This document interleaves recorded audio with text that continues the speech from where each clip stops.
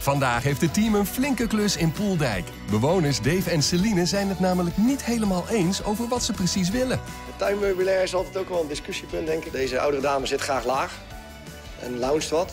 En deze jongere man die wil graag wat actiever staan en zit graag wat hoger. Jij kan gewoon niet meer omhoog komen als je te veel biertjes op hebt. Dat is het probleem. Dat ga je even knippen.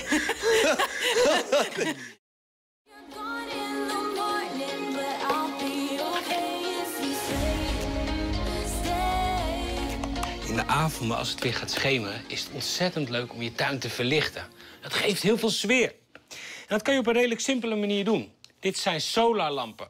Dit zijn prikkers, dus je kan ze overal neerzetten.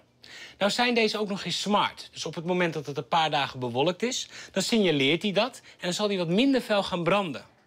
Is het dan op een gegeven moment echt wat langer bewolkt en branden ze helemaal niet meer, dan zijn ze ook nog eens hybride.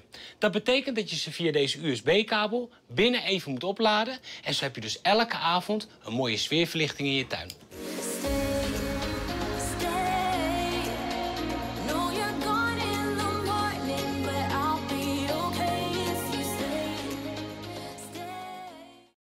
Doe jullie ogen maar open en geniet ervan. Wow. Vet, man. Heel gaaf.